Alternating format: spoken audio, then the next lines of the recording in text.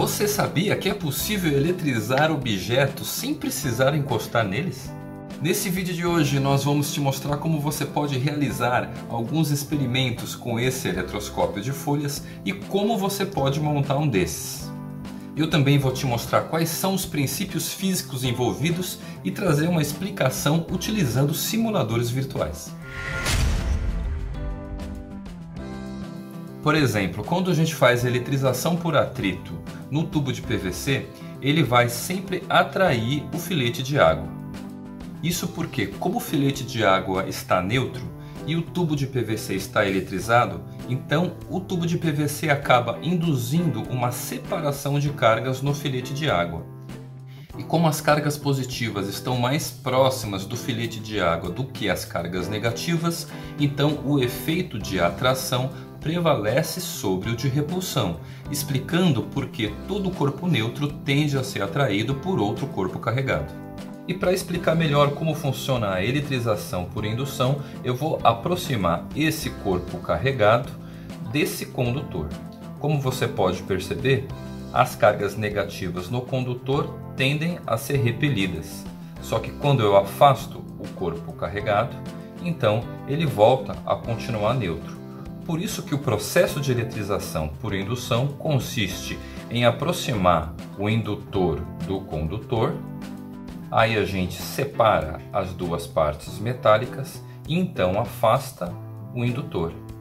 E como você pode perceber, o lado direito do condutor ficou mais negativo, enquanto que o lado esquerdo ficou mais positivo. Então a gente pode dizer que esses dois corpos estão eletrizados. E agora eu vou te mostrar como você pode utilizar o eletroscópio de folhas. E esse experimento funciona da seguinte forma. Primeiro a gente vai atritar o tubo de PVC de maneira que ele vai ficar negativo. Então quando a gente aproximar ele da parte de cima do eletroscópio, ele vai querer empurrar os elétrons para a parte de baixo, enquanto que ele vai atrair para cima as cargas positivas.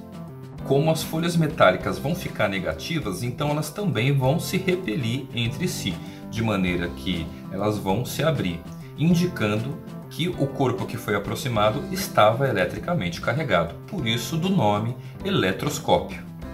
Um outro experimento que você pode realizar é atritar o tubo de PVC e aproximando o tubo de PVC do eletroscópio, as folhas se abrem. Quando a gente posiciona o nosso dedo para fazer o aterramento no eletroscópio, você pode perceber que ele se fecha. Então, afastando o indutor, a gente percebe que as folhas voltam a se abrir sozinhas. E isso aconteceu porque o excesso de cargas negativas no eletroscópio foi transferido para o dedo, que está aterrado no chão. Portanto, todo o eletroscópio ficou positivo, assim como as folhas. Então elas vão ficar abertas por repulsão. E é por isso que quando o indutor é aproximado de novo do eletroscópio, as folhas vão se fechar. E se você achou muito difícil de entender o que está acontecendo, então dá uma olhada nesse outro simulador do Java Lab. Ao aproximar o indutor carregado negativamente, ele vai repelir as cargas negativas para a parte de baixo. Então, quando eu encosto o dedo no eletroscópio, ele vai absorver as cargas negativas, deixando o eletroscópio carregado positivamente. Por isso que quando eu afasto o indutor, as folhas vão ficar positivas, portanto elas vão se repelir. Se eu aproximar o indutor de novo, então eu empurro as cargas negativas para baixo e ele se fecha. E assim você consegue perceber que o eletroscópio está carregado positivamente. E nesse simulador você também poderia fazer a inversão de cargas negativas para positivas no indutor.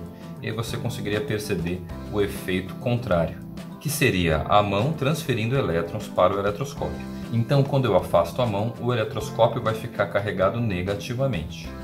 E por isso que as folhas vão se repelir, porque ambas estão negativas. Um outro experimento que você pode fazer com o eletroscópio é eletrizar o indutor, aproximar do eletroscópio, e aí você vai notar que as folhas se abriram.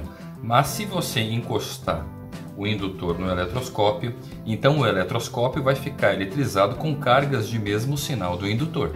E é isso que a gente chama de eletrização por contato, que foi o conteúdo do nosso último vídeo. E para construir o eletroscópio de folhas, primeiro a gente recortou 2 tiras de papel alumínio e furou com um arame.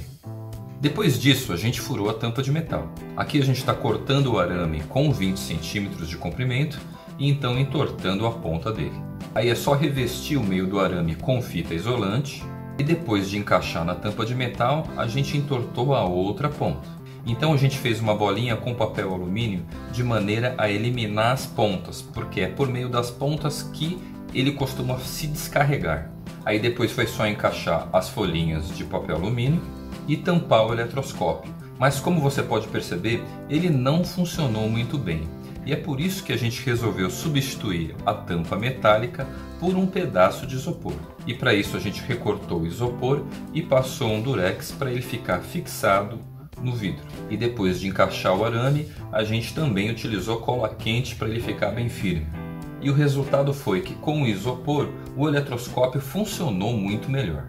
E isso acontece porque o isopor isola melhor as folhas de alumínio do campo elétrico que vem do indutor.